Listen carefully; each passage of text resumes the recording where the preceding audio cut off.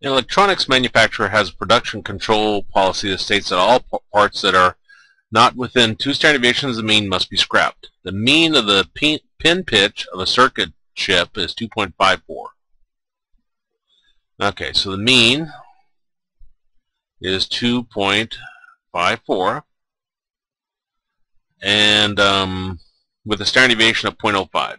So sigma is 0.05.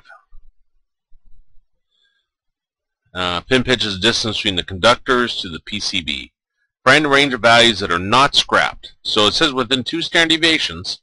So this is going to be our formula, where we have our mu minus 2 standard deviations to mu plus 2 standard deviations. So we're going to have 2.54 minus 2 times 0.05 to 2.54 plus 2 times 0.05. So we're plugging in mu and sigma. Okay. Well, we got 2.54 minus 2 times 0.05.